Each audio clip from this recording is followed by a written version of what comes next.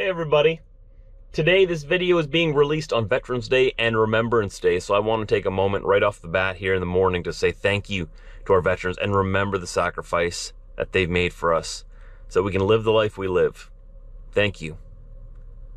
On a related note, I know that a lot of you may remember that I was inducted into the House Hall of Fame this past spring, and I joined some pretty amazing company like Tony Justice, Iowa 80 Truck Stop, Truckers Against Trafficking, and more. Well, they just announced their newest inductee, and it's an amazing organization called the Farmer Veteran Coalition. Based in Texas, but present in almost every U.S. state, it's a U.S. national nonprofit organization of more than 55,000 members that assists veterans in their transition from military service to careers in the agricultural sector and those starting their own farms and ranches. They help veterans find meaningful work, get resources like business and even crop plans, and even battle PTSD.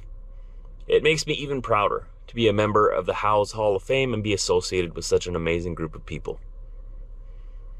So once again, I pause and remember our veterans, present and past. Thank you for your service. Thank you for fighting for us. Thank you for protecting us. And thank you for providing us the ability to live our lives as we see fit, the way we do today. Thank you for our freedoms, and I acknowledge all of the sacrifices made in the past.